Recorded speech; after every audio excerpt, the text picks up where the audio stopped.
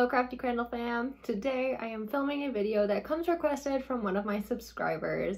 I am doing a plein air painting video, so this is where I am going to go out and paint in, nature. It won't really be in nature because I'm not going to be like right next to nature, but I'm going to be going to a park and sitting at a bench and just painting what I see around me. Normally when I paint outside, I will paint whatever it is that I want to paint. I won't necessarily capture what it is that I'm seeing while I'm doing it. So this will be a little bit different for me and I'm excited to go ahead and do it. First though, I wanted to show you guys the supplies that I'll be using to create this painting. As you can see, I've got one of them right here. That is my handy dandy water spray bottle. And now let's just quickly roll into the rest of them and then I will see you again on site. Alright, so I am going to be using the Himi Miya gouache, the Jelly Gouache that I hauled in my last video. This will be my first time using it on a proper piece of artwork and I am excited to do so. Unfortunately, this case is so big that these don't fit well into my usual travel backpack, but I'm going to do it anyway because I want to use them and I am going to a place that has like picnic tables, so I should be able to lay it out there and it won't be too much of a hassle. Next, I'm bringing my Field Watercolor Journal by Handbook Paper Company. I love this thing. I'm almost done filling it up, and so hopefully I'll do a sketchbook tour soon. You've seen a good portion of it if you've watched all of my videos, so it won't be too much of a surprise, and obviously we will be filling in at least one page of it today. I then have here some clips. It is very windy because I'll be going near the water, so I need these to keep the paper from rustling around. Like I said, I got my spray bottle here for water. My other water receptacles are right here. So I've got a blender bottle that comes with two stackable cup things. So I'm going to use these for water, for paint water, and then this will have additional fresh water in case I want to dump this water and get new water. I have an assortment of paintbrushes here, and then an assortment of different writing and drawing implements, which if you watched my go-to travel art supply video, you would have seen there. I've got two different erasers, a kneaded eraser and a regular rubber eraser, and then of course my coffee, which is actually a chai tea latte with pumpkin cold foam if you're interested. Highly recommend, it's a great beverage. So with that, I will catch you guys outside for this plein air painting video. So unfortunately, because of the wind, I wasn't able to take any voiceover at location because it was so windy and the water was making a lot of noise, and so I didn't think it would be the best audio consumption for you. I just wanted to give you a quick overview of what my workstation looked like and the scene that I am going to be painting, which is in front of me. It was absolutely beautiful and such an amazing time. I really love just sitting and painting or sitting and drawing, and this was kind of a new experience doing so of like what was in front of me. I have tried to do this before, never really having any good results. So let's see if we can hopefully achieve something a little bit better this time. I did a quick time lapse of my sketch so that you could see the whole process from start to finish, and then I set to work painting. It was a little bit difficult because I had to kind of use my crane hook arm thing to record, and the only place that I could find to clamp it well was on the leg of the table right up in front of me. So in order to reach the water, I had to kind of like reach across the screen. So I've tried to cut out all the bits where I was reaching for water so that my arm is not distracting you during the painting. One more quick view of the scene ahead and then I will start the painting. I first started with the sky. I wanted to do all of the large blocks of color first. That was my approach for this painting, and I started with a pretty watered down gouache so that I could build it up after the fact. I really liked this method. I think this method worked pretty well as far as like using this particular gouache for the first time and kind of just getting used to it. It was nice and easy to just start with the big blocks of color and then move into more detailed work after that. I like to just start with my big square brush that I brought and then eventually moved into using a smaller square brush and then a filbert head brush, which was a size 2. Here you see that I'm trying to get some mist going from the gradient in the sky, because off in the distance you could see close to the horizon that it was rather misty and white, and then the sky gradiated darker as it got, you know, higher up from the horizon. And so I tried to capture this in the painting, and overall I'm not mad at how it turned out. I think that it worked well, despite the fact that you can see I am lifting some of the paint here when I'm trying to move the white around. And so technique-wise, I think I still have a long ways to go as far as understanding and better utilizing gouache.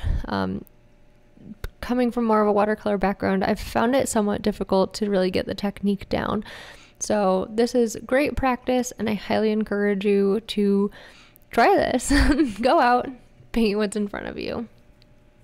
It was at around this time that I actually had a gentleman stop by and say hello and ask to see my painting. And so if you're going to paint outside, that is something to be aware of out in public. People are curious. People want to know, oh, that's odd, someone's drawing over there. Or, you know, maybe they're an artist too and they just want to see a fellow artist's work. So the gentleman that stopped by was very kind. He asked if I was watercoloring. I told him it was gouache, so similar. We had a brief conversation, and then he actually let me pet his adorable dog, Raven, and so that was a treat for me that I really appreciated. So this was a great experience, both getting to paint outside, enjoy the sunlight and the scenery, and also get to meet some new people in the community and kind of share my love of art with them as well. So just be aware of that. If you are going to paint in public, you might be asked by someone what you're painting, and I would highly encourage you to engage with them and be very kind and just enjoy, you know, meeting other people in addition to getting to practice your craft and hopefully improving while also enjoying the great outdoors and nature. Next, I started color blocking the water, and this was a little bit difficult because parts of the water I knew were going to be covered up by trees, but I couldn't really tell which method would work better as far as filling in the trees and then trying to fill in the water behind them, or filling in all the water and then painting the trees on top of them. That's the great thing about gouache, is that it layers, so you can paint darker things and then lighter things on top of it, but to be honest, it's just not how my brain works. Like, I can't conceive of that as readily because I'm so used to having to conserve the whites. So it's definitely a learning curve, and it's something that I'm really working on as far as trying to figure out what technique works best for gouache. So here again with the trees, you see that I start with a lighter color, and then I will end up painting in the shadows with a darker color on top of it. You will also notice the fly in the lower left-hand corner. This fly is like going to land probably 8, 9, 10, 12, a million times throughout this video. He was definitely interested in the painting, and that is yet another thing to be aware of, that, you know, you're painting outside, there will be bugs. I had a bee flying around me for a little while, so I had to swat him away, and it was just, you know, one of those things that, yes, it's a nuisance, but it is all part of the experience. On to painting the trees. Let me tell you, trees are not my favorite thing to paint. They never have been. I really hope that someday they will be, though, because I love how trees look. I love painting them. There's something that I am really fascinated by, and there's a specific tree that I've been wanting to paint for years, and I never have. So maybe someday I will get the courage to go out and paint that one specific tree, because it's really cool. It has a lot of really cool motion to it. But in the meantime, I got some practice on these trees. I then set about just capturing the shadows because I realized there was no lighting really in this painting yet, and I wanted to capture the deep shadows that the trees were casting over the scenery. I will just note that the light is coming from basically the lower right-hand corner of the painting because the sun was behind my right shoulder while I was painting it. Obviously the sun is up in the sky, so it was casting downward onto the scene. So hopefully I did a decent job of capturing the shadows here. I did find it somewhat difficult to figure out the right shade, as I think in reality the shade should have been more muted and dulled down, but basically I added some nice deep navy blue to the green shade that I had and just hoped for the best with that. I then moved on to the foreground just to paint the fence that was in front of me. Again, it was hard to mix a shade for this because the wood itself had been very, very weathered, and so it was almost like a light gray tone, and so I don't think I did the best job of capturing that here, but alas, what are you going to do? I did my best. I think there are a lot of points of improvement on here, and you know, that's just something that I need to explore for myself and get better at. But overall, I think this was a really fun experience. I sped some of the footage up so that you didn't have to sit through me doing the entire painting, though I did want to kind of capture certain parts of the painting in more depth. So you'll see a mix of both sped up footage and real-time footage here. For the most part, the beginning was all real-time, and now from here on out there will be kind of a mix for you. There was a tree off to the left that you saw when I did the pan, and so I captured that. And then I set upon doing the leftmost tree as far as, you know, the most in front of me scene. This tree I was so excited about at the beginning. I thought I did a good job of capturing it, and then unfortunately I ruined it, which you will see here in a second. I sped it up as soon as I started to ruin it because I got really frustrated. And again, trees are something that I really need to improve on. If you have any tips on painting trees, I would really, really greatly appreciate it. It's just something that I've always struggled with, and I've watched a bunch of tutorials on how different people paint trees. I think it's Danny Hawk. Danny Hawk has a really good one. And then there's other illustrators who just do a great job, and they're all very different. So I've had a difficult time finding a methodology that works well for me personally. I like to use this little tapping motion with my brush. I think that helps to add a lot of texture to the trees. So that's kind of the starting point that I give myself to try to add some definition. And then I rely solely on the color changes to block in shapes. And I just don't know if that is the right way to do it, if I should do a flat wash over the top and then try to add the dimension with the brush technique or not. But again, I would really welcome your feedback. If any of you have any tips on that, that would be fantastic. So as I said, I definitely ruined this tree here in the end, but it is what it is. As I moved into the focal point tree, or the tree directly behind the monument or larger headstone, I'm not really sure what it is, I actually started to try a different methodology for this type of tree because it was more puffy than the other tree. And so what I did is I started with all of the shadows. I blocked in the shadows first, and I think that this worked a lot better. So I blocked in all the shapes of like the puffs of tree with the shadows, and then I went through with a mid-tone color, so kind of a mid-green, and I added just like the bulk of the leaves with the mid-tone color.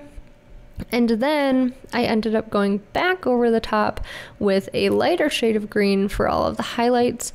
And honestly, I think that this methodology worked the best so far as like how I've painted trees in the past. I'm not sure if this is like the right way to do it, but I think in the future this is the methodology that I'm going to start with and hope for the best with. Because at least with gouache, it seems to be the easiest way to do it, to really get the shapes down and then add the light color on top of the dark so that it kind of blends in together. One thing I hate about gouache is when I add a darker shade on top of a lighter shade, it can be really hard for me to get it to blend properly. I almost always have to go back in with the lighter shade and kind of mute out the shadows so that it blends better. And so this method kind of helped with that as far as the tree is concerned, as far as the leaves, and just making sure that it all kind of looked like like the shadows weren't in the foreground, if that makes sense. It kind of added more dimension. Hopefully I'm making some form of sense here. Again, this was all a learning experience for me. Quickly, I did just want to mention that I do not recommend traveling or taking the Miya Himi gouache set, at least not the 24 color set, out on location. It was really difficult to transport. It was pretty heavy to carry, and I thought that, you know, for what I was trying to do, it just added unnecessary, not stress, but bulk to the whole process. If I hadn't had the entire table all to myself, if I had a friend there or something, they wouldn't have any room for their stuff because this thing is massive. With that said, it did work very well. I like the paint. I think that it's very nice. I'm definitely going to keep trying it and continue working with it before filming a proper review video for it. However, I did appreciate that the paint was already wet. It did definitely dry out in the sun, so be aware of that as well. If you don't want your jelly gouache to dry out really fast, don't bring it out in the sun because it dried pretty immediately, at least the top layer of paint. And so I did have to re-wet the paints a few times with the spray bottle that I brought, but I came prepared for that, so that was no big deal. They did re-wet very well. The palette that they come with didn't clean off completely clean. However, I think that that can be attributed to the fact that there's just some lasting pigment in the paint. I've had this problem with plastic palettes all the time, which I think is why many artists recommend that you use a porcelain palette. I would have brought a porcelain palette, except I already had all of the bulk of the rest of the supplies that I brought, my filming arm, and the paint itself. So I didn't really have room to also pack a separate palette, and so this palette worked fine. It got the job done. I'm still going to continue to use it, even though it is now stained with green pigment all over. So yeah, just wanted to mention that quick. And as I finish up this painting, I just wanted to say that plein air painting is such a great experience. It is so much fun, and I really hope that you guys try it out. Let me know down below in the comments if you do and how your experience went. Tag me on Instagram if you're interested, and I will definitely look at, comment, like, and just react to your paintings because I love seeing all of you guys' artwork as well. And I am interested in kind of expanding to Instagram as well as YouTube. So thank you guys so much for that, and I will catch you in the outro. After, of course, a full look at the finished painting that I completed during this video. Overall, I'm pretty happy with it. I think that it kind of really does capture the space that I was in, and I learned a lot about using this gouache. I learned a lot about painting trees, and most of all, I had an absolute blast painting it. Thank you guys so much for watching. I really appreciate it. If you liked this video, please give it a like. Feel free to subscribe to my channel down below. I post new art and book related content on Tuesdays and occasionally on Fridays. I would really appreciate it, and I will catch you guys in the next one. Bye!